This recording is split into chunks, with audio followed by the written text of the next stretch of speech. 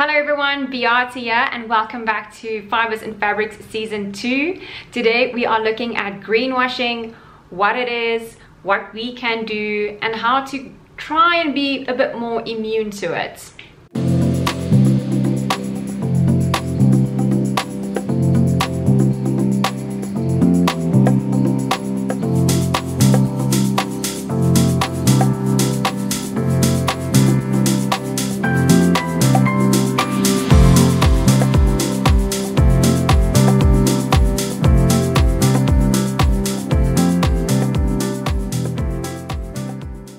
Greenwashing is when usually the PR and marketing departments of a firm comes together and forms a misleading message to try and persuade customers to buy the product or services of the company because it is more green, it is more eco-friendly, it is more sustainable.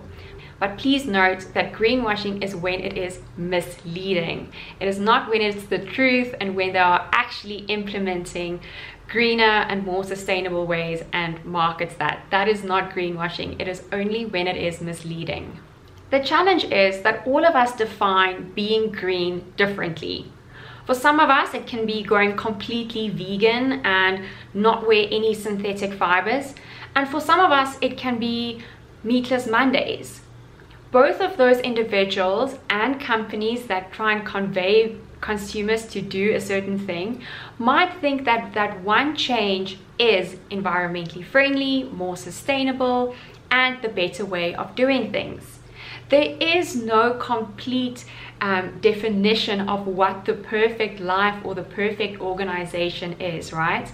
Therefore, a lot of companies feel like they might be green, where another company might judge them and think, that is not being green at all. Look at us, we're doing so much more. In the world of fashion and textiles, the one thing that comes to mind immediately as an example is vegan leather. The other day I saw a brand launching a new product and the product comes in a vegan leather bag. And consumers were going crazy in the review section saying like, why are you calling it vegan leather if it's just plastic? Don't call it vegan leather, you're making it sound different to what it actually is.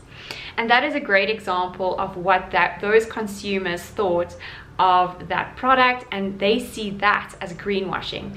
And I must agree, I also think that is a form of greenwashing. In the past, this bag used to be called plastic leather. Later on, people called this perhaps PU or polyurethane. Maybe then it was called pleather, faux leather, and then we ended up with vegan leather.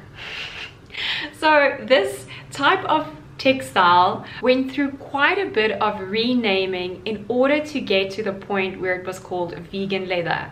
Vegan leather, in my opinion, out of all of those names, sounding the most pleasant on the ear, because I have a very positive connotation towards going vegan. It is healthy, it is cruelty-free, but at the end of the day, this is still just plastic, right? So renaming this doesn't change the object. It doesn't change what it actually is.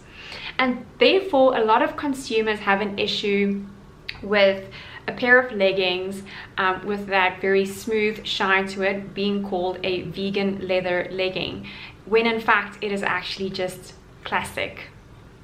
On Instagram, I saw a great example the other day, and I'll just have it up close as well. It is of these melting shoes, and the melting shoes was called vegan leather, shoes, but put outside on a tar road, it was melting completely, and it just showed, tried to show consumers the concept of it is being advertised as one thing, but in fact it is something else. And that is essentially what greenwashing is, right? It is trying to persuade someone that it is greener than what it is. Going back to the world of textiles, we also have a lot of vegan silk these days, and we see that in the synthetic and semi-synthetic categories, where a lot of fabrics have that smooth, shiny, soft, finish to it, at least when you look at it. Sometimes when you touch it, you can feel that it is fake immediately. And in my opinion, you can also see when someone is wearing fake silk. But even that is now being marketed as vegan silk. Some might see that as greenwashing, others may not. I quickly want to touch on food, although the series is focused on fibers and fabrics, but we see a lot of fake meats being advertised and being sold at fast food chains, and even something such as McDonald's is now coming out with their own version of a plant-based meat. It is called McPlant, and it's in perfectly green boxes, as we can expect. And it is definitely marketed as something green, better, healthier, even better for you, better for the environment, when in fact I truly still believe that it is fast food and it shouldn't have a place in anyone's diet, or at least very, very limited. It is still a refined, unhealthy food which will not equal health to the consumer in the long run, nor is it a solution to change our planet into a greener planet. So with all of that being said, I still feel personally that we should encourage each and every small change that an individual or a company makes in order to become more green.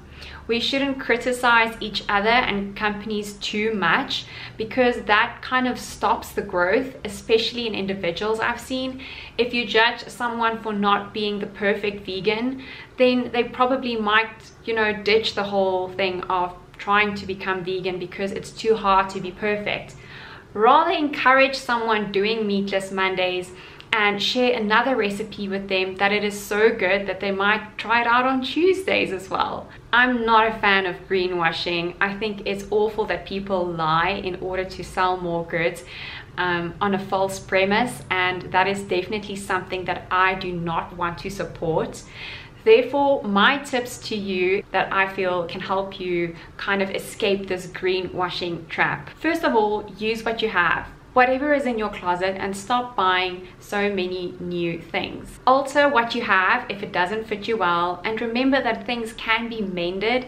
Things don't have to be thrown away. Missing buttons or something that comes loose can easily be sewn back. Just get a seamstress or a tailor and befriend them. You can have such a beautiful closet if you spend a little bit more time altering clothes and taking care of the things that you already have. If you would like to experiment with a new color or a new style or something that's maybe trendy, rather go thrift shopping and have it mended or altered in the way that you would like to wear it. That way it saves you as well as the planet, and you get some time to really experience that certain color or style before you invest in something that is a bit more expensive and high quality. And then thirdly, if you've done 1 and 2 and you really want to buy something, there's a gap in your closet, I recommend buying the highest quality item that you can afford.